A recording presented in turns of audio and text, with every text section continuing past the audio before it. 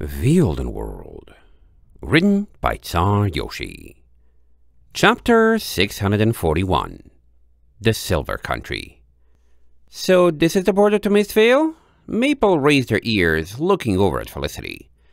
The two mares stood in the Immortal Dreams dining hall, the table retracted and revealing the glass window in the floor below. Hours before, they had left behind the lush fields and sparse forests of the Empire's mainland, mismanaged wastelands stretching dully from the west horizon to east. Felicity had advised against making a stop in Wilderwind, and so their progress continued, a day out from Isvaldi and early into the dawn. Only, the dawn wasn't working. As the sun lifted above the horizon, the shadows shortened, boulders and rocky outcroppings covering less of the ground in darkness. But the land grew silvery instead of the usual reds and yellows of day, like the sunlight was growing bluer the brighter it became. Soon, the rocks began to slope gently upwards, almost sparkling in the light. "It's shining," Maple whispered, the landscape commanding her full attention. "Is that magic?" "Which part, darling?" Felicity asked from beside her. "The sun's dimming?"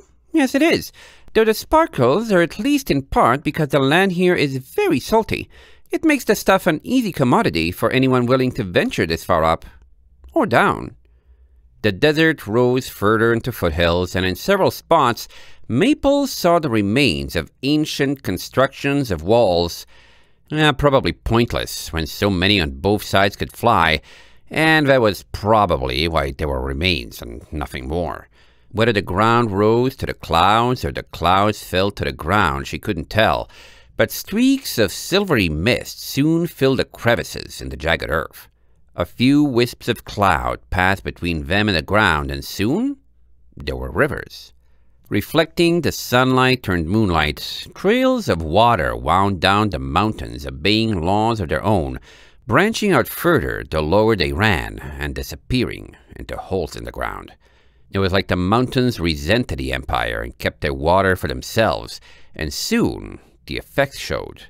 Moisture healed the landscape, erasing the rocks and dust and replacing them first with hardy lichen and shrubs, then greater and denser plants like ferns, and finally the trappings of trees.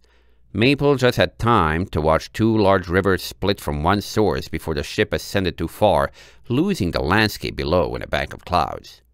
Maple watched a clouded window for a minute longer, the mist close enough she could have reached out and touched it with a hoof. "So, this is where you came from?" "Well, Mistvale in general, yes. It's where I was foaled and spent my first few years." Felicity daintily cleared her throat. "But it's technically misleading to say that if you have no idea what I'm talking about. To a lot of people in the Empire, Mistvale is just over there, as it were. It's quite a bit more varied than just a simple sea of fog, and quite a bit larger, too." "Larger than a single province, I'm assuming," Maple nodded. "Is it as big as the whole Empire?"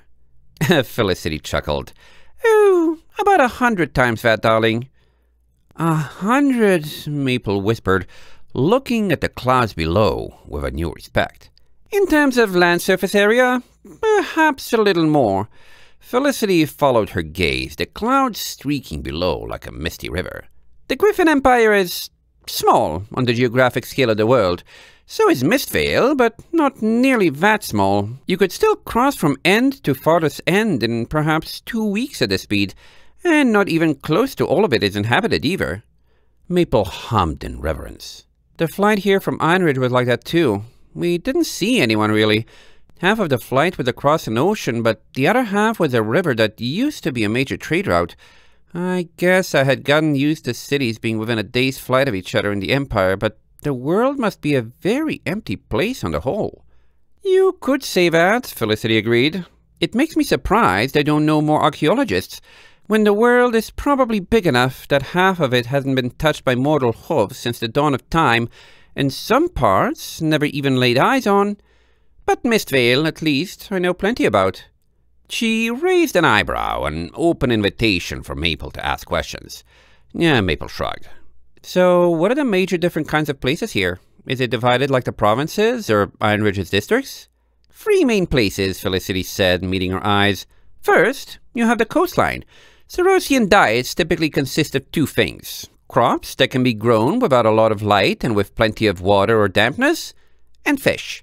A good half of the country's population is on the coast, making up fishing villages, pirates, or both. Fewer pirates the further north you get, especially once the coastline starts to curve out to the west more. It's the area that's most likely to make contact with outsiders and also furthest from the Night Mother's power, so it could simultaneously be the most welcoming and the least like what you're looking for. Pirates are the most welcoming. Maple felt a light shiver. That's good to know. Well, I mean the fishing villages, not the pirate towns. Felicity gave a reassuring smile. The second type of area is everything below the mist, mountain valleys and the like. You'll see beautiful lakes, lots of coniferous trees, no development beyond the occasional winding road or wooden shack, and a very low population density. It's so tranquil, the setting is popular for Griffin Empire authors as a setting for writing horror. Some Griffins just like taking something too quiet to be true and actually making it too quiet to be true. They get joked about from time to time in these lands. Maple thought for a moment. So the third main place is on the mountaintops, above the mist? Felicity beamed. That's where most of the development is, and the magic. Villages built on terraces, plants that glow at night, which means always, darling. Ancient temples dating back hundreds of years. Under the Night Mother's guidance, Mistvale hasn't been torn by centuries of feuding dynasties like the Empire has. The most knowledgeable in the Empire would counter that Mistvale lacks their ambitious spark, but with the exception of Gashiva's Cathedral, well, you'll see what I think about the place soon enough. Maple gave an interested nod. I'm guessing you grew up on the mountaintops, then?